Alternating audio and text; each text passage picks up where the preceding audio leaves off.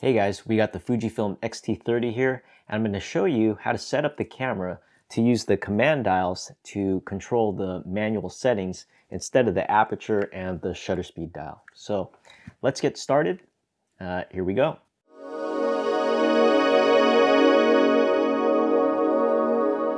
So first, why would someone want to use the command dials to change the aperture and the shutter speed? Well, when you first buy Fuji, you hear about, the tactile controls and how everyone really loves that. But sometimes people are just used to using the DSLR controls, so using the front and the rear command dials.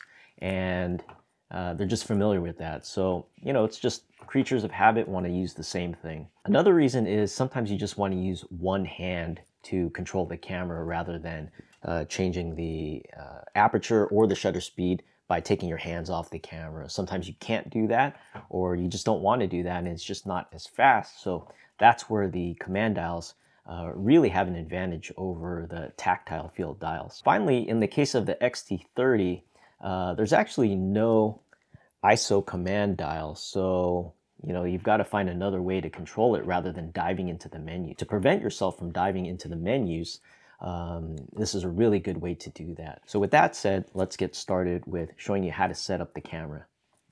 Okay, so step one, we're going to turn the camera on and we're going to click menu, so we'll bring the menu up. Next, we're going to go to the wrench icon right over there, and then we're going to go to button and dial setting. You're going to scroll down until you see command dial setting, go there, and you can see there's options here for the front dial. There's 3 options, and then there's one more 4th option for the rear command dial. So first we're going to set the front. You can see number 1, there's an option to set it for aperture or shutter speed. Today I'm just going to set it to aperture. You can set it to shutter speed and set the rear dial for aperture, but today let's do front dial aperture.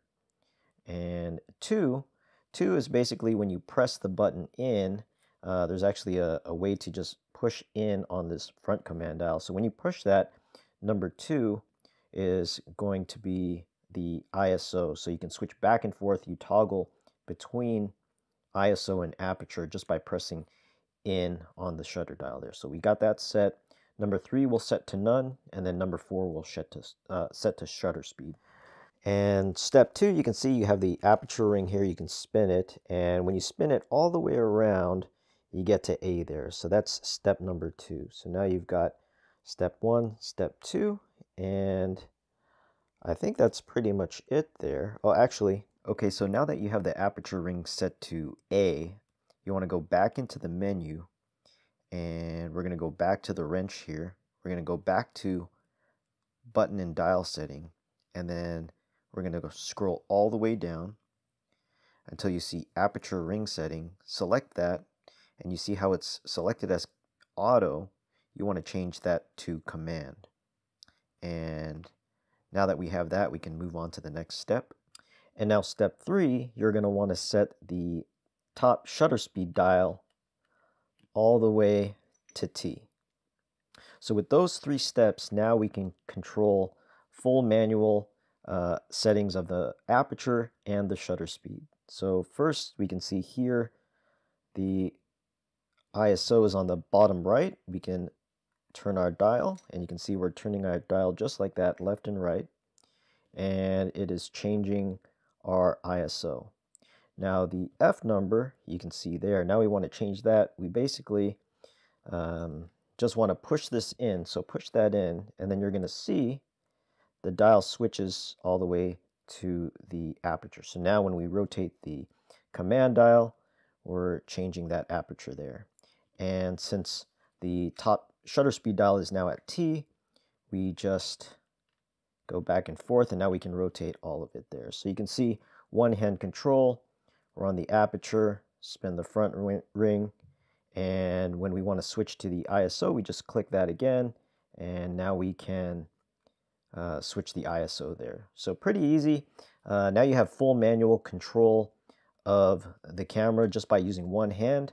If you ever want to switch back to the aperture ring, if you just go back to your F numbers here on the ring, you basically have command with that instead of the front dial there. So little flexibility there, and you've got some options now. So thanks for watching. I hope you found that useful. Now you know how to change the aperture and the shutter speed with the command dials instead of using the aperture ring and the shutter speed dial. And I hope you found that helpful, and I hope you find it useful for times when you really just don't want to use two hands and you just want to use one hand there. So if you found that video helpful, please click subscribe and follow me. Watch out for other videos. I'm doing other videos on photography, landscape photography, Fujifilm cameras, and any other gear that I buy. So thanks for watching, and we'll see you next time.